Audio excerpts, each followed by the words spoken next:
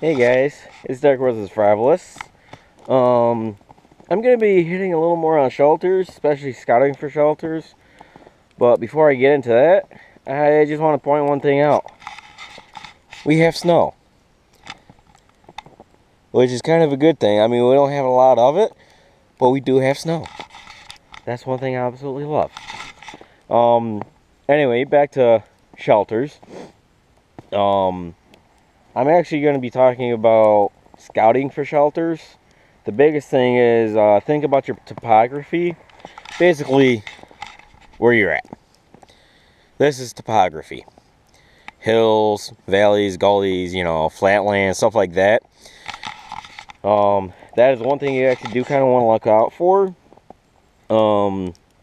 Unfortunately, I'm mostly hills here. But the biggest thing is looking for a rock overhang or cave that can provide pretty good protection. A lot of it from rain, wind, stuff like that. Practically to help kind of keep you dry and out of the elements. The biggest thing to avoid is ridges.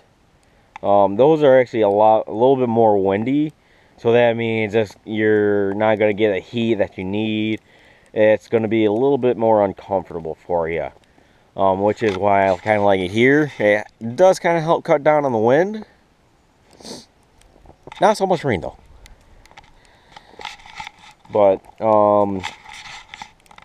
another thing to kind of watch out for, try to avoid, is low-lying land near water. That's where a lot of the cold air tends to hover.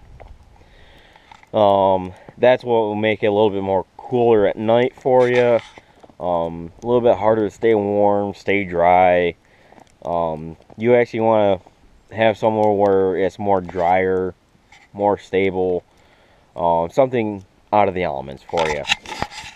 Other than that, that's it for the topography part.